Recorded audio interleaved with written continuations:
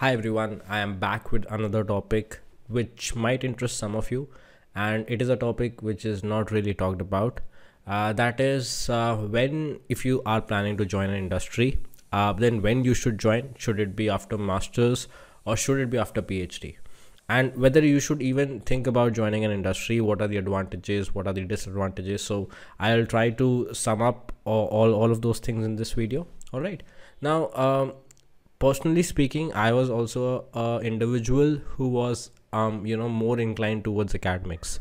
I initially did not have any interest in going towards the industrial side of things, no, or into the corporate side of things, especially when you talk about science.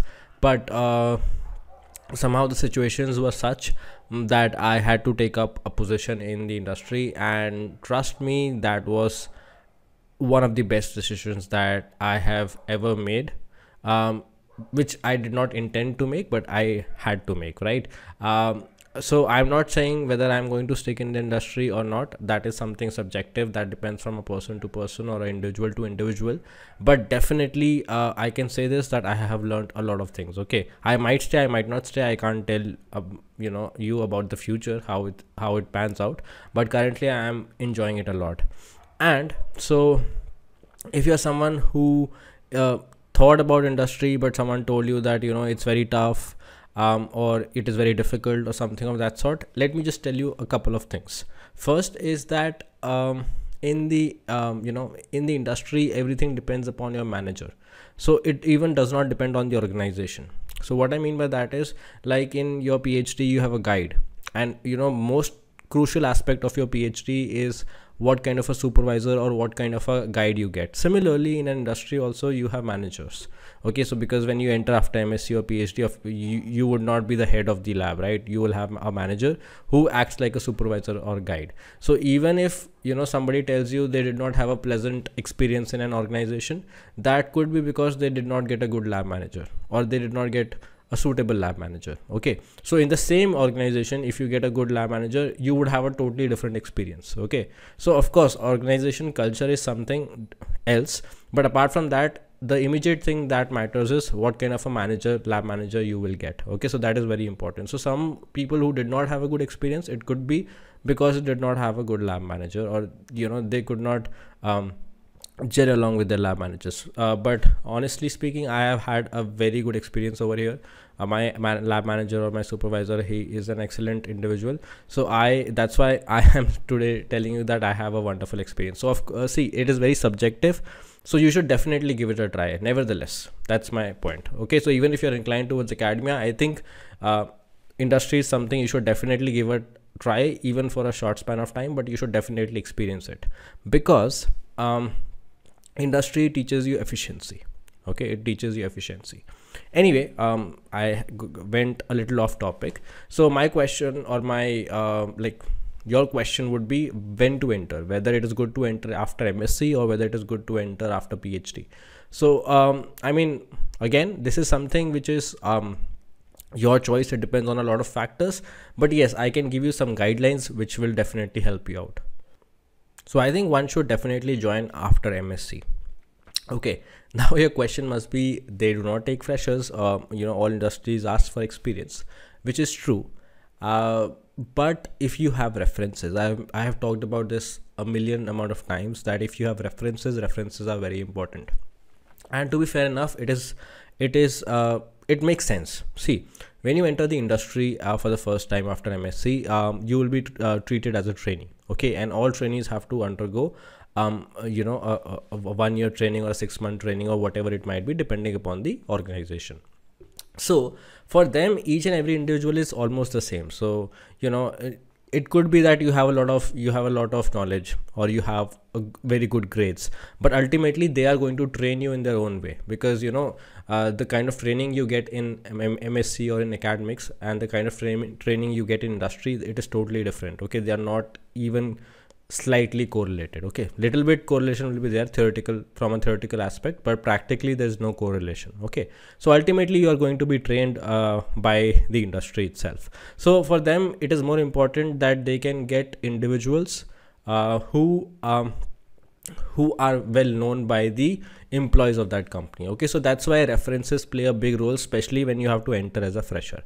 So just one small example that I would like to quote in order to emphasize how important is references. Recently, Professor Jagadish was appointed as the president of the Australian Academy of Sciences. Okay, so he was an Indian who was born in Andhra Pradesh. He did his, I think, PhD and MPhil, everything in India. Then he joined Sri Venkateswara College, which is a college in Delhi University. He taught there as a professor for three years. Okay, and then he went for postdoc, and from there he got the opportunity to go to Australia. And now he's the president of the Australian Academy of Sciences. So I was going through one of his articles, and he mentioned that he applied for postdoc after his PhD while he was serving in Sri Venkateswara College as a lecturer. He applied for postdoc to more than 300 places, and he was not shortlisted for any one of the positions. Okay, but then some of his senior or a friend came from Canada, okay, from Queen's University, and he referred Professor Jagdish to his supervisor, and that's how he got his first postdoc position. And then now you can imagine, now he's the president of the Australian Academy of Sciences, which is a very big thing, first of all. Okay, so it's some people think it's demeaning to take references, but it's not the case. Okay, sometimes things do work out for references. So start building contacts and start taking help from your contacts. Okay, if you think you are skilled enough, there's no harm in taking help from the contacts. Anyway, so the point that I was trying to make was that why you should join after MSc is that, first of all, industry teaches you efficiency. Now, I have also recommended in my videos before that you should join as a project associate or a project assistant, so as to get some idea of research. But joining an industry makes a lot of difference, because industries are very efficient in the way they work. Okay, you will get to know about very modern techniques, because most of the industries use the modern equipments, the most up-to-date equipments. Okay, and you will learn to how to write a laboratory notebook. That is also a very industries lay a very strong emphasis on writing each and every protocol, and I've seen that in academics there is no such stringent rules to maintain a laboratory notebook, which is very, very important. Okay, so industry teaches you a lot of other aspects which unfortunately academia cannot teach you. And apart from that, one complaint that I do receive from MSc students is that they pay you very less. Okay, so I can tell you about organic chemistry or in the pharmaceutical industry, an MSc fresher might be paid approximately, I think, between 3 to 4 lakhs. Okay, roughly that's the average. You can be paid more, but 3 to 4 lakhs is the average. So roughly you get around 25 to 30,000 every month. Now you just have to think of it in this way. Just try to change your perspective. You are coming out of MSc, and literally, if you think from an industry point of view or from an organization point of view, you have to be trained. You have to be trained for a year. Okay, and in that training, you might be breaking glassware, you might be wasting chemicals, you might be wasting solvent. Okay, because you are getting trained. So think of it in this way, that the industry is literally blowing off that money just to train you. Okay, so whatever money you are getting, if you think from a different perspective, that you are getting trained and you are being paid for it. So if you just change your way of looking at things, you will understand that it is not a bad opportunity, because you are getting trained, and then after a year you can definitely leave it once you feel that you have had the experience and now you would want to pursue a PhD. You can definitely do that. Okay, so just keep that thing in mind. And let's say you work for a couple of years in the industry, and then you go for your PhD. So what that would do is that later on, after your PhD, see, getting a job in the industry even after a PhD, like right after MSc, if you do a PhD and then you try and find a job, it's not that easy. Okay, let me tell you. So it's not like after MSc it is difficult, but after PhD it is easy. After PhD also it is very difficult to land up a job in the corporate sector or in the industrial sector, right? So when you have this 1 or 2 year job experience after MSc and then you do a PhD, later on it will become very easy for you after you complete your PhD to again get a job in the industry. So that is also one factor that you need to consider. And if you think about it, getting a job as an MSc fresher would be slightly easier than getting a job as a PhD fresher, because as a MSc fresher they can pay you quite less. But when you join a company after PhD, they have to give you a particular, like, of course they would have to pay you a higher salary. So that's why companies would prefer a MSc fresher over a PhD fresher. So these are some of the advantages if you join after MSc. Of course, like I joined after PhD, like I told you, there were certain circumstances, the pandemic was there, and some personal issues also, because of which I had to take up that position. But I am glad that I took that position, and I'm really enjoying as of now my position in the industry. Okay, so I mean, you should, I personally vouch for it, that you should definitely experience the life in the industry, because it teaches you a lot, both in terms of science and from a professional point of view also. It teaches you a lot of things.